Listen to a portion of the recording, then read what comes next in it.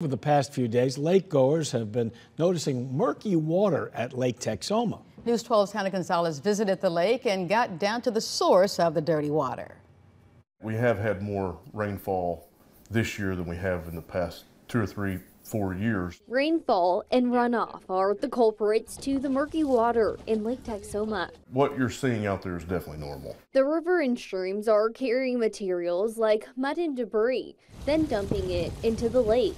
It's definitely usable. It hasn't slowed down any of the marinas. Though the excess water has slightly overfilled the lake, with many boat ramps flooded, even beaches and islands have started to submerge. You will find between North Island and Treasure Island, there are some hidden islands under the water, so just because there's water there, don't go blasting through. As the lake levels are about 4 feet higher than usual, boaters should look out for floating debris in the water, which could cause damage to the boat. Even picnic tables, depending on how close to the beach, so be careful. The Army Corps of Engineers are continuing to release water from the dam to control lake levels. We've came down about 2 foot over the last week and a half or so. With the hope of no additional heavy rainfall, the lake will be back to normal for Memorial Day weekend. On Lake Texoma, Hannah Gonzalez, News 12.